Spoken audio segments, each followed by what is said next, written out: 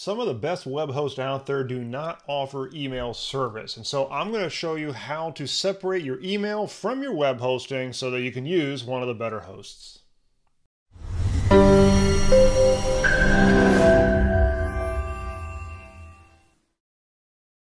Okay, I like Cloudways web hosting. It's what I use myself, and I've moved a lot of clients to Cloudways. Now, one of the things that always comes up when I move a client to Cloudways is what do we do with their email? Because Cloudways does not offer email service, okay? And some other really good hosts out there like WP Engine and Kinsta, they don't offer email service either.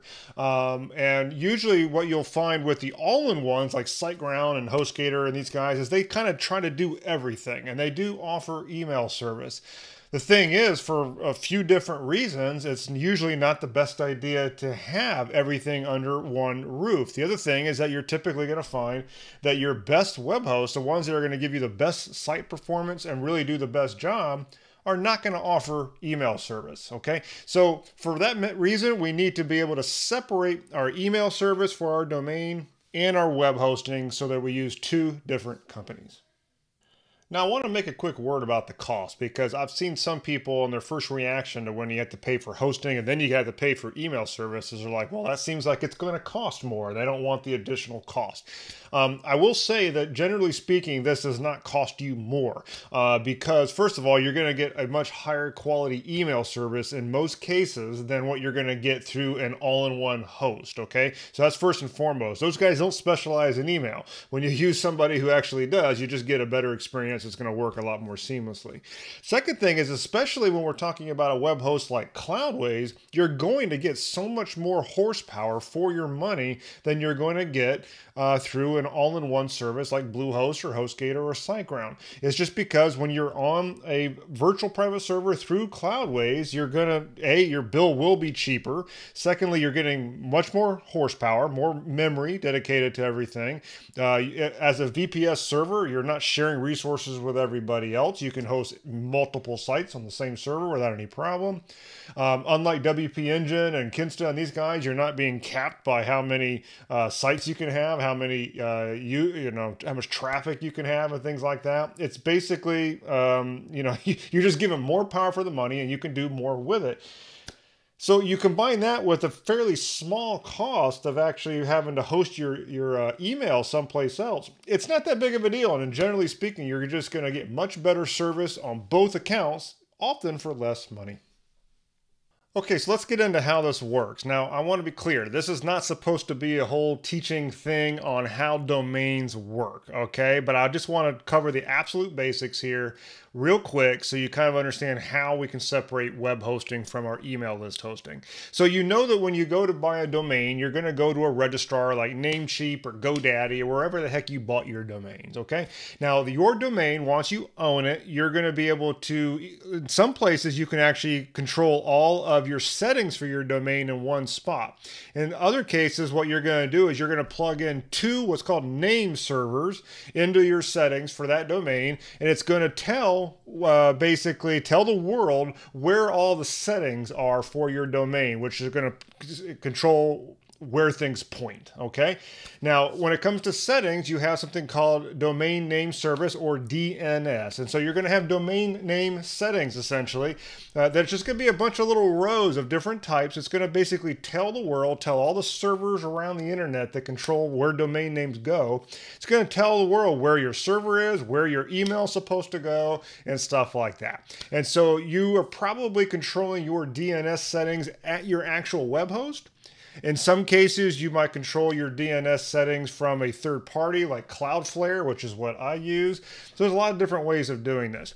But when you go to your domain name settings, you'll see that there's a bunch of rows. And there's different types of records, okay? So there's an A record where you're basically telling the world where your server is, essentially. It's going to be an IP address, a bunch of numbers, and you're basically saying whenever anybody points to my domain in their web browser, send them to that IP address. It tells the world where your site is hosted.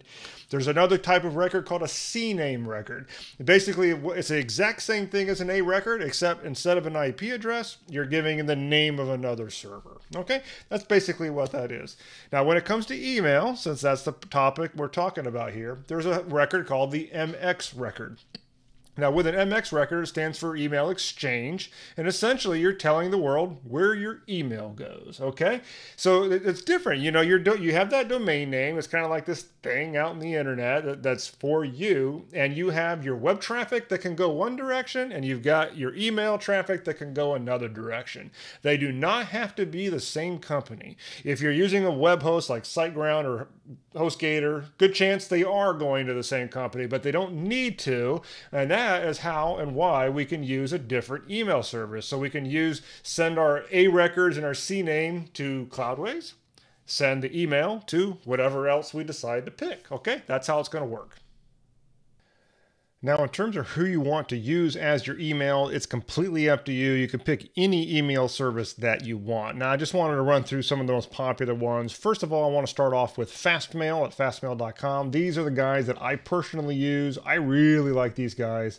When I switched over to them, it was mainly because I wanted to stop using Google services. I just kind of didn't want to be reliant on Google in any way, shape, or form. And so I went over to Fastmail, and I'll show you the interface in a bit, but basically they've got a full calendar, they got a contact list. It's a very robust application. I do manage the entire thing inside of this email interface here. However, you can also use an email client. So if I wanted to pull it down into Outlook or Apple Mail or whatever, you could do that as well. But I actually really like the web interface, and that's what I use. Now, the cool thing I like about Fastmail is that I can route all of my domains to it. Okay, I've also got a fastmail.com address, but I just barely ever use it. But you can have a lot of different domains all coming in here, set up rules, filter them as you want, put them into folders. You have a lot of control. So it's a very robust application, and that's at Fastmail. Okay, and as far as pricing, I'm on the standard plan, and I pay annually. So basically I pay $50 for a year. Okay, and it's a pretty good deal. You get 30 gigabytes of storage too, which is an awful lot. Okay. Now, another really popular option is, of course, Google. Now, so basically, if you use Google Workspace, which is the business side of Google, then basically you're getting Google's apps, Gmail, Calendar, all those things, except that you're getting them mapped to your actual domain name. So this is different than Gmail, because Gmail is the free side, and you cannot map your domain name to Gmail.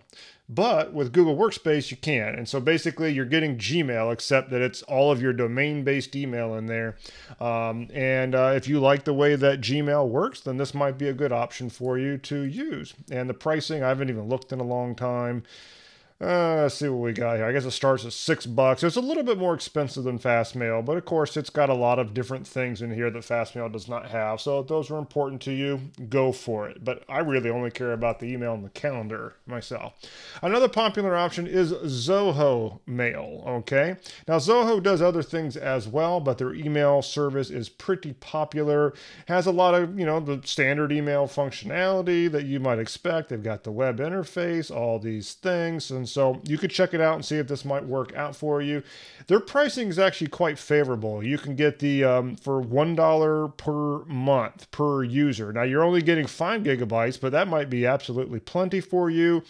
And so that works out to just $12 a year. That's pretty cheap. Okay, so that's a pretty good option there for you. Another one I want to mention specifically in the case of Cloudways is that they do have an add-on. It's through Rackspace, okay? So Rackspace is a different company, but Cloudways does have an add-on where inside of your Cloudways account, you can actually set up this add-on, and it will automatically map. Actually, you might have to still put a few things into your DNS, but it basically will set up an email account for you through Rackspace. You can manage your email inboxes inside of Cloudways in terms of setting up your email addresses and all those kinds of things. And then you're basically using Rackspace email. I mean, you go to Rackspace email's website here, and this is exactly what you're going to be getting and all the power that it has. Now, and their pricing is a little bit more. I think, it's a $2.99 per user per month. But the thing is, as a Cloudways customer, you're only going to be paying $1 per email address per month. So you're definitely getting a discount there,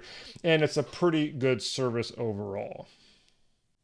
Now, with any of these services, the setup is basically going to be the same. It can vary a little bit based on the interface, but essentially you're going to go and you're going to set up your domain inside of your new email service, and then it's going to give you the settings to add to your domain name. Okay, so like for example, when I go into my Fastmail account, I can go to add a new domain. I just type in my domain name, and it's just basically going to walk me through the whole darn thing. It'll give me the exact what's called MX records to add to your domain, so that it knows where to point the email. It'll give you some other things in order to authorize the use of that application on your email. So some things like SPF records and stuff like that, not to get too nerdy, but essentially it's going to give you the server entries, and you just go to your DNS settings and you copy and paste them. That's all there is to it. Now, one little pro tip I will give you, just out of experience, is that if you're worried about losing anything, like when you're about to change your DNS settings and you're like, oh my God, am I going to break something? Here's what you do. You just take a screenshot of your DNS settings before you change anything, okay? So you got a little record of it, and then go ahead and do what your email provider tells you, make those changes, hit the save button. What's going to happen is it'll take a little bit for those changes to take effect. All right, it's normal. In some cases, it's really fast. In other cases, you might have to wait several hours for it to actually happen. But if you find that something went wrong and something broke, you've got the screenshot. You could just go put the DNS settings back the way they were. Nothing will break. Trust me, editing DNS entries is not nearly as scary as you think. Once you've done it a few times, you just start doing it in your sleep. Okay, it's not that big of a deal, but that's how you do it. And then once those MX records are pointing domain-based email to your new provider, and you've got the authorization stuff set in there, then basically inside of your interface, you just now start setting up your email addresses. You can pretty much create as many of them as you want based on your domain name, and set up your rules and everything that you might expect. So once it's set up, there's one final thing you're going to want to do, and that is you're going to want to import your email from the old place to the new place. Okay, so if you're coming from another web host, some SiteGround, HostGator, Bluehost, some all-in-one, and you had your email with them, well, you're going to want to move it, okay? Because when you go to cancel your old web host, you're going to lose all your email otherwise. Now, the good thing is moving all your email is actually super duper easy.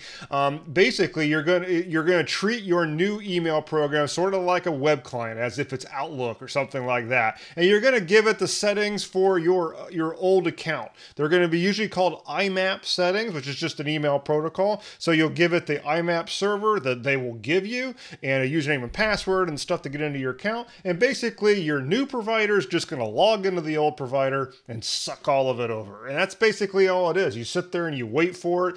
It'll chug. And then once it's in there, you'll have all of your email in the new location, and complete with the whole folder structure and the labels and everything. I mean, basically, you don't lose anything at all. It's all going to be in there.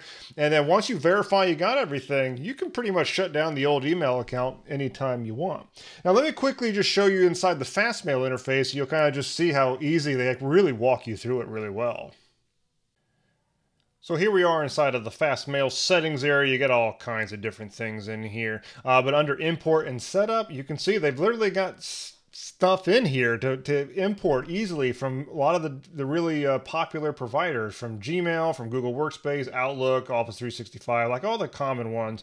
But then you got this one here. So if you're coming from another web host that's a typical all-in-one, what's going to probably happen is you're going to need to use this little other option, because you're going to be using IMAP. Now, IMAP is just a standard email protocol. It's basically the way that everything works.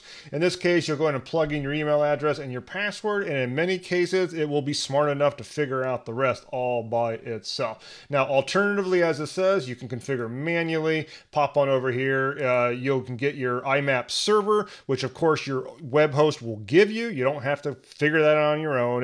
They'll give it to you. You can just copy and paste it in here. Sometimes they'll tell you a different port number. Just do whatever they say, and then you plug in your email address and your password, log in, and basically that's it. You just wait for Fastmail to sit there and import everything.